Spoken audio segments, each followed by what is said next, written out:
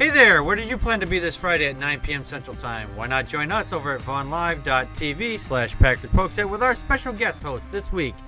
You don't want to miss it.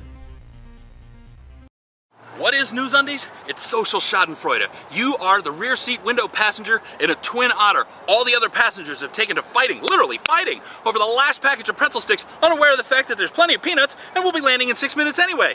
They're also completely oblivious to the fact that the plane is in a gentle but perceptible dive because the deaf pilots are arguing over the merits of American Idol versus America's Got Talent.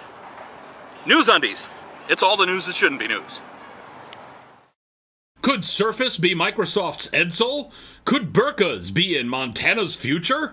How many nooses is too many? For April 24th, 2015, from the stylish high-tech underground studios of Ribbit Media in climatically backsliding Cranston, Rhode Island, this is NewsUndies. I had no idea that Montana was quite this draconian, but it turns out that the existing law in Montana says that 3 convictions for indecent exposure could mean life in prison,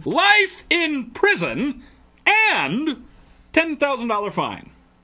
The bill is written to drastically expand the existing indecent exposure law to include any sort of exposure of nipples, including men's, or any clothing that gives the appearance or simulates buttocks, genitals, pelvic area, or female nipple.